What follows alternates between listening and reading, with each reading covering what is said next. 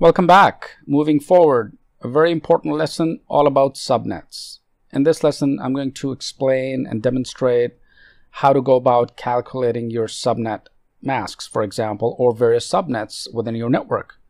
And it's simply a logical order and the division that you do for your own network. So the basic definition of a subnet is simply a logical subdivision of an IP-based network. So the practice of dividing a network into two or more networks is called subnetting. You may ask, why should I do this? Simple answer is, for example, let's say you have or you work for a company which has different departments, such as sales department, marketing department, operations, and so on. So each of those departments can in fact be on their own subnet. So that's a good example of why we actually subnet. It's easier to manage, identify, take a look at where the problem arose from, which department computer is not working, and so on. So computers that belong to a subnet are addressed with a common, identical, most significant bit group in their IP addresses. So just by taking a look at the IP address, you would know as the administrator, for example, that this IP address is coming from the sales department, one of the computers within the sales department. So let's walk through an illustration. For example, you're the administrator and you have the IP address 192.168.1, which is a Class C IP address, if you recall from the previous lessons. And then I have the /24 network. The suffix 24, pronounced as /24 commonly, simply tells the number of bits used for network address. So in this example that we're going to take a look at, the admin has 3 different departments with different number of hosts. Sales department has 100 computers. The purchase department has 50 computers. The accounts department has 25 computers. And the management department, for instance, has only 5 computers. So we are going to divide our IP address 192.168.1.0/24, which tells us the number of bits used for the network address, into each of these departments, right? So sales 100, purchase 50, accounts 25, and management has 5 computers. Here's step 1. First step is to make a list of subnets possible. So the given subnet mask starting from 255.255.255.0, and the notation of course is /24. That's where we started from. The hosts or the subnet can be 254, the number of hosts. Similarly, we are going to go ahead and also create 255.255.255.128. In other words, just borrowing bits. Now the slash is 24 and the possible hosts are 126, for example, on that network or subnet. And likewise, we continue on just simply borrowing 1 bit from /24 to 25 to 26, 27, and so on.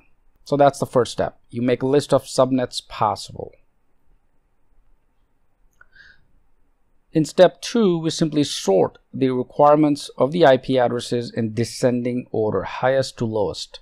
Which department has the highest number of computers? Sales, 100. Next is purchase department, which has 50 computers. Accounts has 25 and management has 5. So just create a simple descending order list.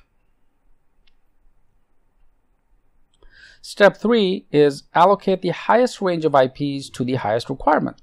So sales has 100 computers. You want to be able to allocate the highest requirement, right? So let's assign 192.168.1.0/25 to the sales department. This IP subnet with network number 192.168.1.0 has 126 valid host IP addresses, which primarily satisfies our requirement of the sales department, because sales department has how many computers or users? Only 100. The subnet mask used for this particular department, this sales department, has 1 and then of course 3 and 6, 7 zeros as the last octet based on the bits. Step 4 is simply allocating the next highest range, right? So once you're done with the sales department, the next department is purchase department, which has about 50 computers. We will allocate the next set of IP address to the purchase department. So this IP address with the network number 192.168.1.128 has 62 valid host IP addresses, which can easily be assigned to all of the computers in the purchase department. And of course, the subnet mask used is 11 and then 7 zeros. You're just borrowing a bit, so you just move a bit order in the last octet. Next is step 5. We continue on with the next department, which is accounts.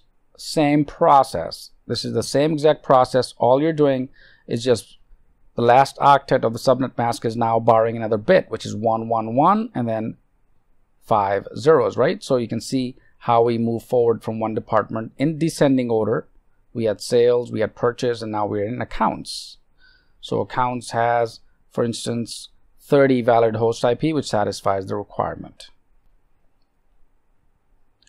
And similarly, step 6, allocate the next highest range to management, which is our last department, and it only contains 5 computers. So the subnet mask with the /29 with a mask of 255, 255, 255, and 248 has exactly 6 valid host IP addresses. So this can easily be assigned to the management department. Once we're done with the subnetting and actually assigning IP addresses in the subnet mask to various departments, before I end this lesson, just a brief note on what a private IP addresses are. So keep in mind that every class of IP, which is whether class A, B, or C, has some addresses reserved as private IP addresses. And these IPs can be used within a network, campus, organization, company, and are private to it. So the public, which is the internet, for example, has nothing to do with this. So these addresses cannot be routed on the internet. So packets, right, data containing these private addresses are dropped by the routers. So a router is simply a physical device that checks to see where to send the data, right? Where to send the next signal. So the router sees the IP address coming from the sales department, for example, and recognizes that this IP address belongs to a private organization. Hence, it cannot be distributed out publicly on the internet, for example. I'm also going to show you a quick demo. So you can manually calculate all these subnets, but online there are several calculators, hundreds of calculators that you can simply go out there, specify the IP address /24, 25, or whichever satisfies your requirement, and it will calculate the subnets for you. It's just that easy. But I wanted to explain to you how to do this manually and how to borrow the bit order. So let's go ahead. Let me go online and open up my browser so I can demonstrate by using a subnet calculator. I've come across this wonderful site. I've placed the URL. Simply take a look at this. It's a very easy to use calculator and you'll have fun with it. So let's move to our browser. So once I'm on this URL that you saw earlier, this will bring you to the IP subnet calculator. And this is simply a straightforward and faster IP subnet calculator, which provides a complete list of information concerning an IP address and the subnet mask, including the network and host address sizes. So all I have to do is just go to the IP address field and enter the IP address and subnet mask. And once I'm done, I'm going to go ahead and click calculate. So let's go ahead and use 192.168.0, let's say .1, and the subnet mask is 255.255.255, and let's say 0. Click calculate, and instantly it calculates the start host address, which is 192.168.0.1, and then of course the end host, which is .254. So the possible and maximum number of hosts on this particular IP with the subnet mask is 254 computers. My network address is as follows. And then of course I also have my broadcast address. Also shows me the class automatically, which is a class C. The network address size is /24 bits. Recall, we just talked about that. And then of course the host address size is 8 bits. So a simple example of a class C standard IP address with a subnet mask.